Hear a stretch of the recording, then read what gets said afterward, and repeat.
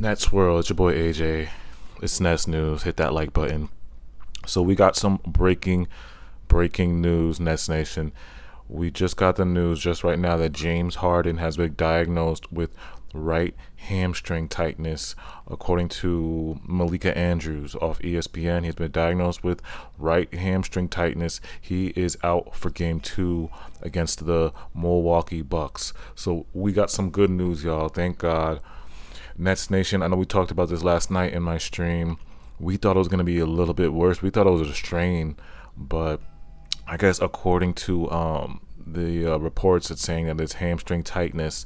Now, I have also here, Brian Lewis also stated that Steve Nash, quote, said, "I'm definitely hopeful on seeing Harden. I hope he heals very quickly." And then also Joe Harris said Harden seems to be in spirits today at practice and was talkative and inquisitive, talking part in film sessions. He said Harden is still taking on a leadership role and is in good spirits. So we all thought, sorry y'all for all the notifications, my phone and everything's going crazy. But yes, so Harden has been diagnosed with right hamstring tightness. Now, we have seen that in the past, Harden had the right hamstring tightness the first time, which turned into a strain, I guess, during that Knicks game. Remember, the same thing happened during the Knicks game. He left, and then he was set back to 20 games missed when he strained it.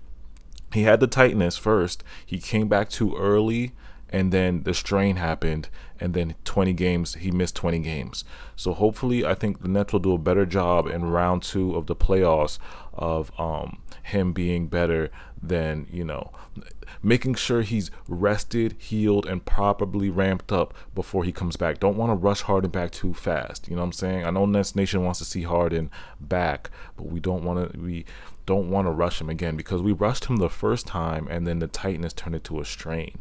So we don't want the strain to happen again. So I think the Nets are going to be very, very careful here with Harden's how they ramp him up, how they rest him. I know again we're going through a very dangerous series with the Milwaukee Bucks, but again, we don't want to rush anything. You know what I'm saying? We got to think about the big picture.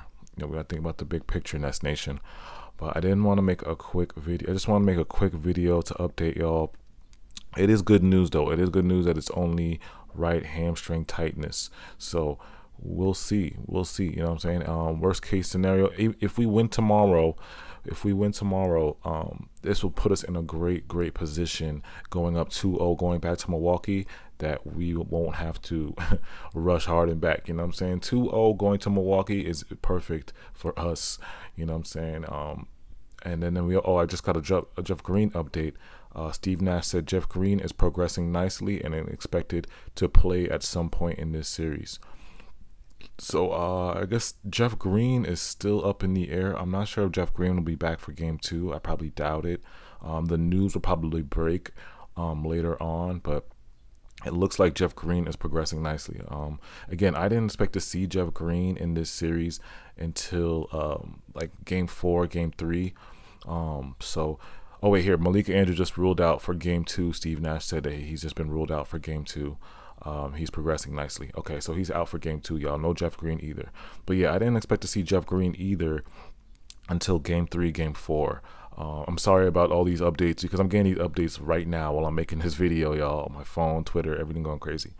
But yeah, we won't see Jeff Green next game either. So, but it's still great news. Everybody's heart dropped when Harden went out. So it's just good news that he has been diagnosed with tightness. So basically, we just got to rest him, and hopefully KD and Kyrie can hold off the Bucks, hold off the Bucks in this series while Harden gets better. Again, make sure you hit that like button, subscribe, follow me on Instagram at NetsKingdom711. I post updates, I post Nets news on there too. And I got another update here. It says that this is from Dr. Raj Paul Brar on Twitter. He says tightness very means likely they didn't find any overt tearing on the MRI, meaning he avoided a grade 2 hamstring strain, grade 2 injury. So again, it's good news. They didn't find any overt tearing. It's tightness. I posted a chart from another doctor that had the recovery time from MRIs, the severity of the MRIs. So he had grade 1. I'll put it up on the screen here. Grade 1 was 7 to 14 days. Grade 2, 4 to 6 weeks. Grade 3, see you next season.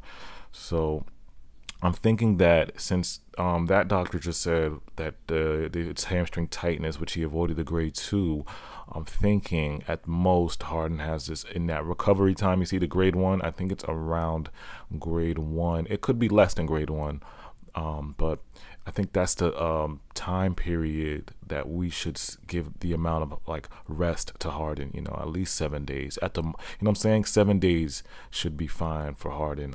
But again, it's all about everybody's body is different. Everybody's recovery process is different. Some people heal faster than others. I'm just saying that I don't think we should rush Harden back. You know what I'm saying?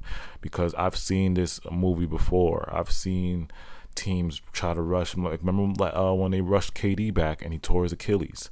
You know what I'm saying? I've seen this movie before, and we don't want to rush Harden back and something worse happens again. So again, it's good news that it's not severe. It's tightness, right hamstring tightness. So hopefully, again, it's next man up mentality, you know, next man up mentality. And we did that last night with Mike James, Blake Griffin, Claxton. Those guys got to step up, you know what I'm saying? Those guys got to help KD and Kyrie hold the fort down, and I think they can do it. Again, Jeff Green, we should see Jeff Green during the series. He's progressing nicely, so hopefully we see Jeff Green around that game 4, game 3 area. Hopefully he'll be back. But as far as Harden, I don't think we should just be expecting him to come back this series. You know what I'm saying? I think at the most, you know, if the game 7 happens, it's tough to say. You know, a lot of things change, emotions change. You know what I'm saying? The Nets go down to game 7 in a Bucks series. You know, it's tough. It's really tough to hold a player back and protect them from themselves. You know what I'm saying? You just think about when KD in the Warriors series in the finals, you know, they were down. They were about to get on brink of elimination, and, you know, they thought it was the right thing to bring KD back because they didn't want to get eliminated, you know, and it's tough. It's tough, you know, because you're thinking about the player long term, you know, and then you're thinking about right now. You're thinking about a championship ring right now. So it's hard, yo. It's hard to balance the two. But and let me know in the comments how you guys feel. So Harden might probably will be out for at least 7 days. It's tightness. So what do you guys think? What happens if we're going into game 7? Would you guys bring Harden back? You know, if Harden progresses, let's say Harden goes ahead of schedule and he feels better with his hamstring. Would you guys bring him back in this series? Or would you hold him off? You know, would you hold him off and sit him? You know, and wait till the Eastern Conference Finals to bring him back, you know, give him more time. But if this gets dangerous, let me know in the comments. Let me know in the comments. It's good news, though. Good news. We should think positive. Harden isn't severely hurt. It's just hamstring tightness. So let me know in the comments how you guys feel about this whole situation. It's your boy AJ. Hit that like button. I'm out.